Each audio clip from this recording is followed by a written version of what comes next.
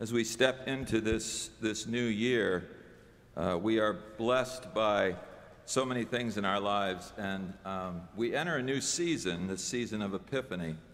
And so I hope that this season, which will shed light and shine light on us, may be a true blessing, this Epiphany. Let us join together in prayer. May the words of my mouth and the meditations of each one of our hearts be acceptable in your sight, O Lord, our rock and our salvation. Amen. Jesus appears. He just appears. Nothing is said about all of the years and all that happened in his life since his birth, since his infancy. If we're counting on Matthew in his gospel to fill in the blanks of 30 years, we shouldn't hold our breath. Blue is not our best look, unless, of course, we're avatars from the planet Pandora. Then blue looks good. No, Jesus simply appears. For 30 years, he's waited. He's waited on the sidelines in a small town in the hills of Galilee named Nazareth. All this time, he has been working in the carpenter's shop and performing the duties of an oldest son in a growing Jewish peasant family. He's been waiting, knowing that the success of his mission, or any mission for that matter, is all about timing, and his time is yet to be. He has been waiting for the hour to come, for the summons sound, and finally, when John the Baptizer appears in the desert at the river, Jesus knows that the time for appearing has arrived. Well, how does he know this? How does he know that this is the time to come forward to John at the river? How does he know that this is the time to step into the water for the repentance of sins? Simply this: never in all of history that has been the history of the Jews have the Jews ever submitted to be baptized. This whole concept was inconceivable. Baptism was used only by the Jews when others came into their faith. Either they came from another faith or no faith at all. It was literally beyond belief for any member of the chosen people, any son of Abraham, anyone connected to the lineage of King David, to ever need to be baptized. So baptism was for sinners, not those who had been chosen. It was saved for those who recognized that they wanted to be a part of something new, who submitted to this act to clean up their lives, to confess, to be forgiven, to turn everything around to the power of God's Spirit, and to be present in the water so that the water could wash away their sins. But that wasn't the Jews of the first century. This national movement of Jews coming out into the desert from the cities, from the towns, from the countryside, comes into the waters of the Jordan beside John in a whole new way. It's like a revival within the faith, right? This is a very significant thing. Here they come. They come to confess their sins. They come to be cleansed by water. They come to receive the Holy Spirit. They come to be a part of something new in the history of Judaism. And Jesus knows this is the moment. This is where his coming out party will be. He will head to the desert, to the Jordan, and he does. And John cannot believe his eyes.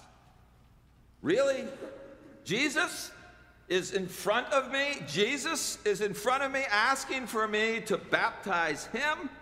Do you get this? I totally get this. The one whom John has been proclaiming as greater than himself, the one that we're all supposed to be waiting for, the one who is supposed to come to clear up everything, is now in front of John. Put yourself in John's place. John has been a vessel of God's love and mercy. He has stepped out on faith to bring a whole new movement about, this new movement of living and loving, of turning to something new and beautiful, to come to the Messiah, to the Son of God. And now the Messiah is literally inches away from his face. How can this be? How can the chosen one be baptized? He is sinless, he is pure, and he's asking to get what everybody else gets? And then Jesus speaks these beautiful, beautiful words. We hear his voice for the first time in the gospel. He says this, "Let it happen now. Let it happen now." He gracefully lets John go. He releases him from all of his anxiety, all of his reservations, and he shows him that grace abounds in all the moments that follow. John is humbled and blown away by this moment. All the flames of fire we associate with John, well, they're doused by the presence of Jesus and the power of the Holy Spirit. For now, John simply baptizes Jesus. But what happens next proves that John was right. When Jesus comes out of the water, all heaven breaks loose. As one translation says, bang! The heavens open, the breath of God comes down and is seen like a dove, and God speaks, and she says, "This is my son, my beloved, in whom I am well pleased." And her voice sounds like Marty Worth. I've always believed that was true. Jerry, you too? Say yes. Just say yes, please, Jerry. Thank you, Marty. Yes, that's right. She says it. The voice of God, according to Matthew, is feminine. God speaks in a feminine voice, at least in this moment and in many other moments in Scripture. But for all of you who've been saying for years the voice of God is feminine, you win. The biblical interpretation lottery is yours. For all who are shocked, why don't you read your Greek and find out that it's true? Although it may have been presented incorrectly by misogynistic interpretation, perhaps, for 2,000 years. What do you think, Reverend Samuelson? It is true. God's voice is feminine. I can stop there, but there's more to say. Jesus is sent by her on a mission. She sends him forth into the desert, blessed and beloved, to set out to do his work. It is there that we will meet him again, when he encounters his second conversation in the Gospels, this time with Satan. But that's another story for another Sunday.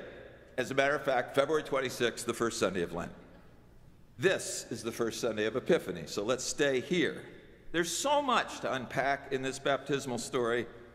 Jesus waiting and his timing to be just right for his first appearance. John is silent and humble. The Holy Spirit is a dove descending that is seen and felt and known. The voice of God as she offers love, blessing, and sending forth. We have grace abounding everywhere in this story of water and spirit. There are many surprises in this story, and they are all wrapped by grace. Grace surprises us all most of the time. Grace is found in the waiting of a young carpenter named Jesus, in the face of John, who meets Jesus in the water for the first time. Grace is found in the Spirit gently arriving and seen like a dove descending, and Jesus emerging from the water and God speaking to him in all her glory. Grace is found. It's found in silence and waiting and meeting face to face, in the bursting forth of heaven, in the shining through of light from a cloudy day. Grace is found in receiving a voice of love and blessing that sounds like the voice of the woman who most has touched your life. Grace is found in stepping out of the muddy waters of our lives and stepping out to serve. Baptism is our graceful entrance into our life of faith in Christ. It splashes us and cleanses us. Some of us cover up. We see it coming. Others of us are like, bring it on, right? It lands like a dove and sends us out to serve. Today, as we renew our vows of baptism, as we step into this season of light and delight, as we move into this new year, let us receive the fullness of grace in this experience and in this day. Whatever has kept us away from the love of God, let the graceful presence of God's water and Spirit wash that away.